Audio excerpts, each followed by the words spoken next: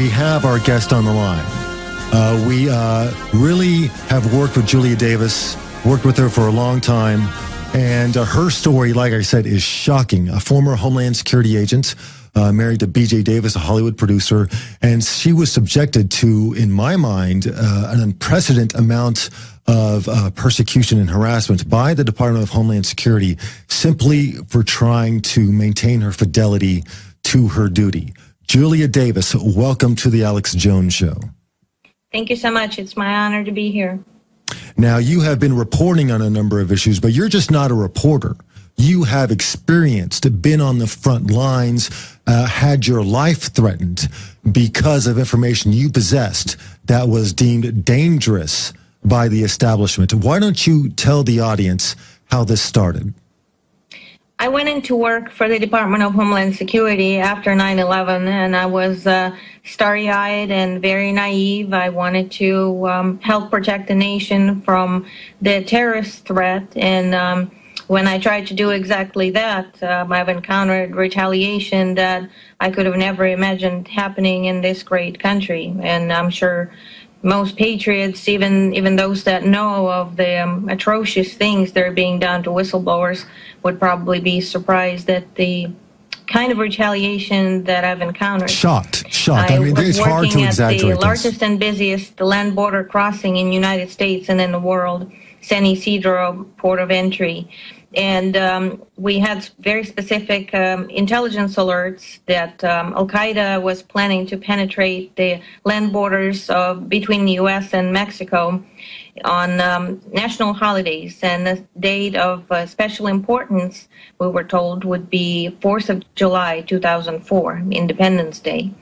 And on that date, 23 people from special interest countries, which are terrorist countries, have been allowed to enter the United States without being enrolled into any databases that they were supposed to be enrolled in, without their documents being copied, without their fingerprints being taken.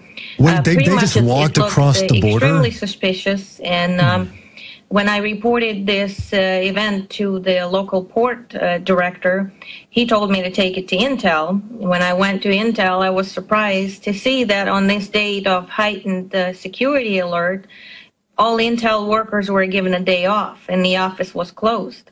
So I was told to just turn in the paperwork and they would get to it when they get to it. But our manual said that whenever anything that could be remotely related to terrorism was taking place, we were to notify Joint Terrorism Task Force.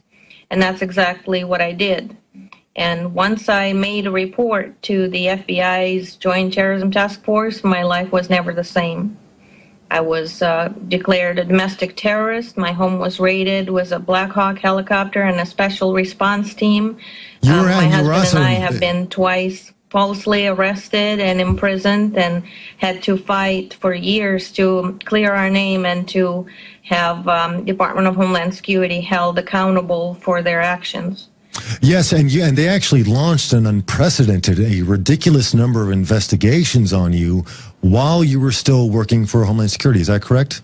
That's correct. They started with 19 investigations while I was still working for Homeland Security. And then once I was subjected to such a retaliation that working there was no longer feasible, they continued to investigate me even after I involuntarily resigned. So a total number of investigations that we are aware of is 54. 54 investigations against one person. And it's literally for doing your job, for reporting on a unprecedented breach of security where all these, people from suspicious countries, when a heightened terror alert was in place dealing specifically with the nature of this breach, when this breach occurred and you reported it, they went after you because you made them look bad. Exactly. And my report about people from terrorist countries entering without requisite procedures being followed was closed the same day with no action and no investigation. So that investigation that should have taken place on why 23 people from suspected countries were just be able to walk through the border without any kind of background check that was required. They closed that after one day, but they, for weeks and months, conducted 54 investigations against you, one of their own, for doing your duty, for trying to report on this. It's amazing. And it shows you how depraved and where the priorities of Homeland Security are. Now, you mentioned, of course, that it actually came down to them raiding your home and, no exaggeration, landing a helicopter on your front lawn. Why don't you get into that? Yes, after I had resigned from Homeland Security, I knew that what was done to me was unjust, so I filed a case against Homeland Security in the Equal Employment Opportunities Commission court, and there was a ruling in my favor that said that no reasonable person would have been able to continue working there under such circumstances, and that my resignation was involuntary and was caused by Department of Homeland Security's illegal conduct against me. So 2 weeks after I won this case against Homeland Security, they land a Black Hawk helicopter. And this is caught on tape. This is, literally caught on tape. Exactly. Our neighbor, Matthew Judd, saw this was happening and stepped out of his home and started filming the raid with his camera. And at one point during the raid, he actually realized that the agents have noticed them being filmed. And he said on camera, "Oh no, they saw me." And he walked into the house but continued filming through his window. And yes, he did videotape the raid where a Black Hawk helicopter had landed by our home, and 27 men, special response team and other agents, 27 Homeland Security agents and 1 U.S. Marshal. They have surrounded the residence. They had broken down one door. They had stormed it from all directions. It was a commando-style operation. And mind you, you weren't living in Pakistan. They could have driven up to your driveway in a car and knocked on the door and said, "Hey, I have a warrant and I'm here to search your premises. Can you please have a seat in the living room while we conduct a search?" No, they didn't do that because, well, first of all, you and BJ are not dangerous terrorists. You're citizens. BJ served his country as a Marine in Vietnam. 30 years later, he has his own government landing on his lawn in a Black Hawk helicopter, waving guns around, and they actually may have played a role in your own father's death. Is that correct, Julia? That's correct. And they actually didn't even have a search warrant, but they stayed in our house for about 2 hours, close to 2 hours, searching it without a search warrant.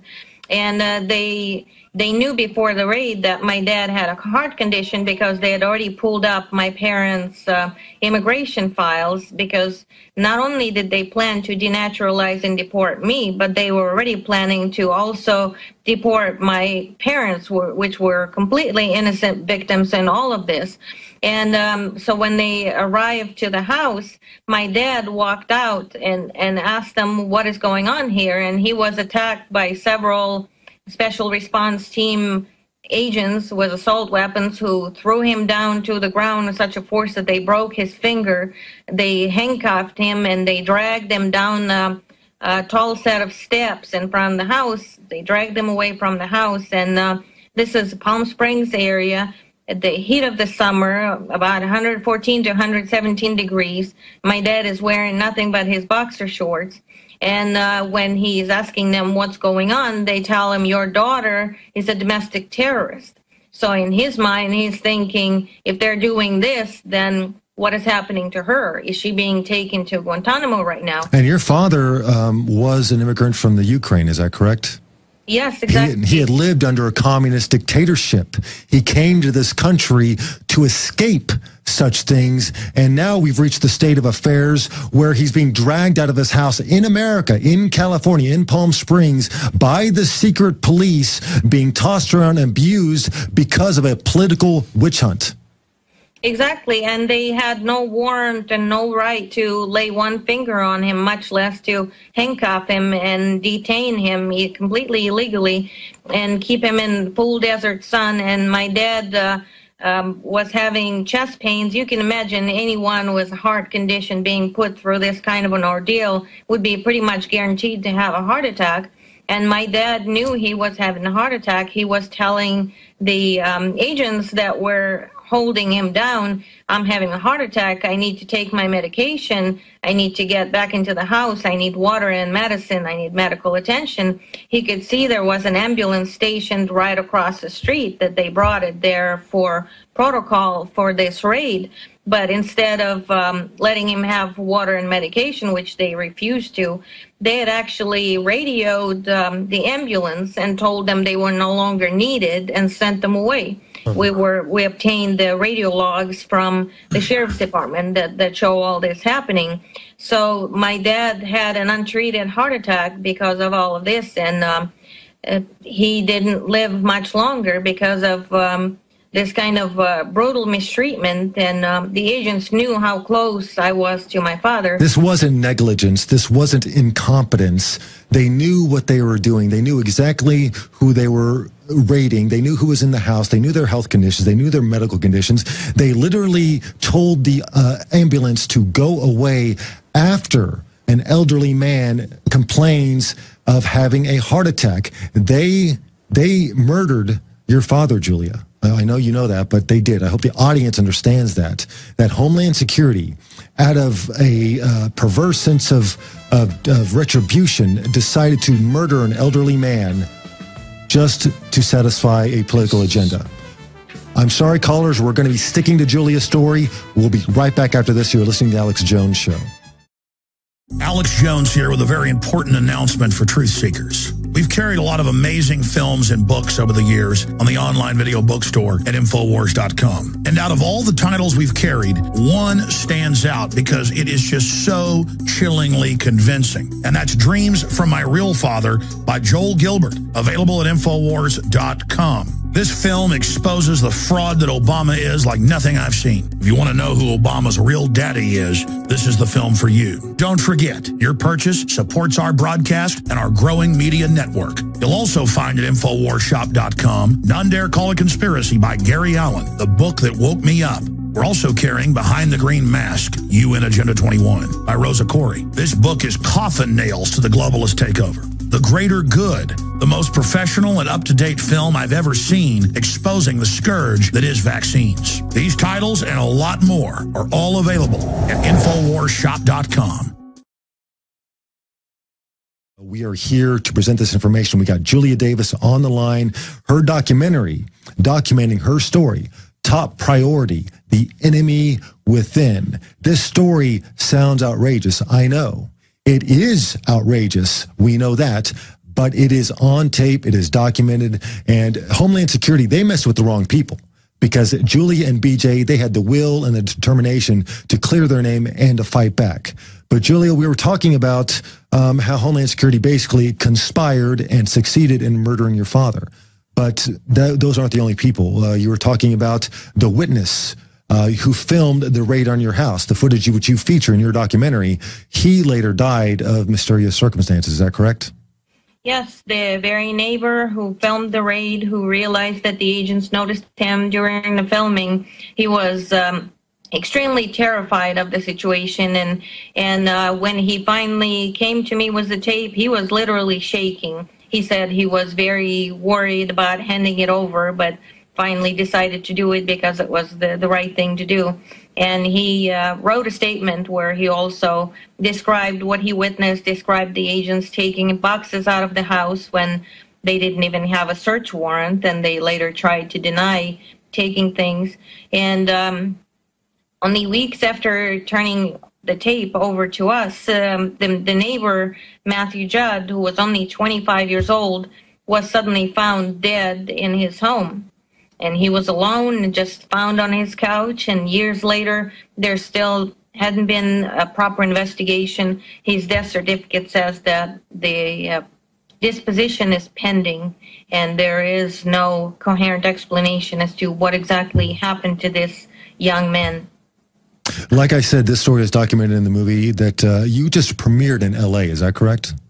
Yes, we started our theatrical release in New York, and then it was followed by Los Angeles, and we just finished that portion of the theatrical rollout.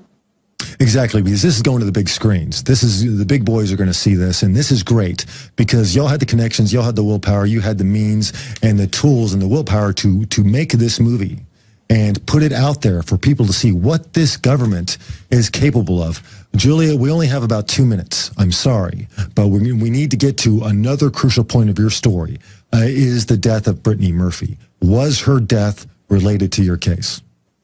It possibly could have been because Brittany was named as a witness in my case. One of the 54 investigations against me included Department of Homeland Security claiming that Brittany Murphy told them that I was working on a film with my husband during the same time when I was working for Homeland Security. And Brittany confirmed that that was a lie, that she never made such a statement. And as soon as she refuted Homeland Security's allegations, her life became a living nightmare. And she reported this to the Hollywood press, that she was being followed, that helicopters were following her, and they mocked her. And then she died under very mysterious circumstances. A healthy young actress. God knows Hollywood stars have a very low shelf life, but she was not involved in the lifestyle that would attribute to that. And she winds up dead, and so does her husband. Yes, because she reported to the Hollywood Reporter, which printed a story called The Less Difficult Days of Brittany Murphy. She had told Alex Van Block of the Hollywood Reporter that she was being followed by helicopters and is wiretapped, and she was made fun of and called paranoid or being on drugs, and had lost jobs because of that, and her career had spiraled out of control. The Homeland Security tried to deport her husband just the way they tried to deport me. And there are a lot of similarities. The same office of ICE, also from San Diego. Immigration Customs Enforcement. Exactly, Immigration Customs Enforcement. And they had also were planning to bring marriage fraud charges against Brittany and Simon that we recently found that out through FOIA requests. So the similarities are endless. So even after they tried to deport her husband, that wasn't over yet. The Homeland Security was still planning to bring more charges. Julia, this story is outrageous, and people need to see it. Where can they check out your documentary? Please visit topprioritymovie.com. That's our official website. That's topprioritymovie.com. And we'll be posting more information there as we continue to premiere the film across the country. We'll be right back after this. Thank you, Julia.